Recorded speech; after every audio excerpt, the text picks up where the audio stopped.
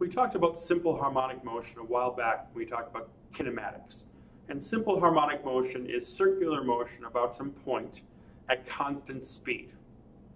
So the speed of the object is not changing. The velocity of the object is constantly changing because its direction is constantly changing as it goes around in a circle. So how does uniform circular motion and simple harmonic motion, how are they related? Well, if we look at an object in a uniform circular motion, so we have some object here, some distance capital X away from the center. So that's the radius. I'm going to call the radius capital X, the amplitude, right? That's just a number that doesn't change. That's the distance. And I want to know what the projection is along the x-axis. How much of this length, capital X, is projected along the x-axis if the angle here from the x-axis is theta? Well, that's simple trigonometry, right? This is a right triangle. This is a right triangle. Capital X is the hypotenuse of that triangle. Small x is the adjacent side. So the relationship between adjacent side and hypotenuse is cosine. So the adjacent side is equal to the hypotenuse times the cosine of the angle. But this is uniform circular motion. So the angle theta is equal to, because theta changes with time as this thing goes around. It depends on how fast is it spinning, the angular speed, and how long has it been spinning, the time. Right? This is the angular version of x is equal to v times t. Right? That's the linear equivalent. This is the angular. The angular displacement is equal to the angular velocity times time.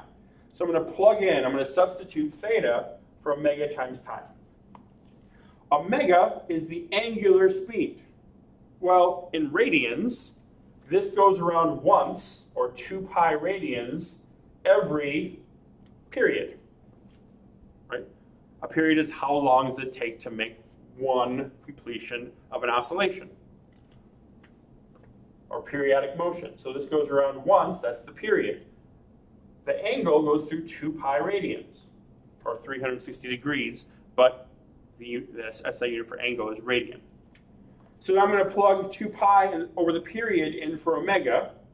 I plugged in theta up here. So in the end, my equation, x, length x, is equal to the total radius of the orbit, or the circular motion, which is the amplitude here, capital X, times the cosine of 2 pi, right here, times time over the period. That is the exact same equation as the one we got for simple harmonic motion. So the projection of an object under uniform circular motion looks like simple harmonic motion. And this is important for a number of reasons, but one classic example is the moons of Jupiter. Looking at it from above, the moons of Jupiter are approximately circular in orbit. But from Earth, we're not looking at the moons of Jupiter from above. We're looking at it at the same plane. So imagine rather than looking at a hula hoop, I turn that hula hoop on the side. So rather than this motion, we have the planet Jupiter, the great red spot there, and we have 4 moons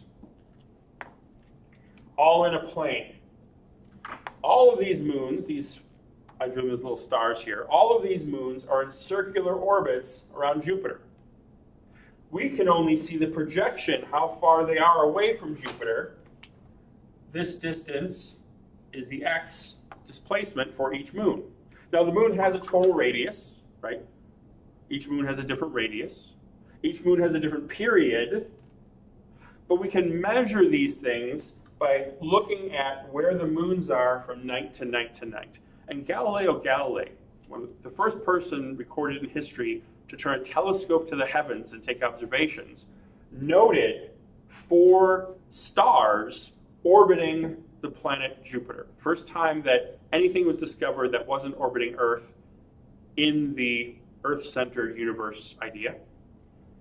He was able to use this to calculate what the period and amplitude or radius of the orbits were, at least relative to the size of Jupiter. and was able to actually calculate the periods of these moons using simple harmonic motion and uniform circular motion equations. That's huge.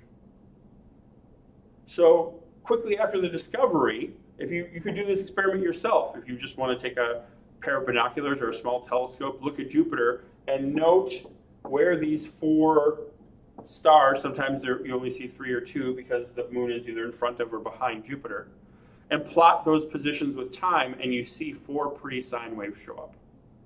And those 4 sine waves then will tell you, or periodic waves, will tell you what the period is for each of the 4 planets, or 4 moons. And we call them the Galilean moons after Galileo's discovery.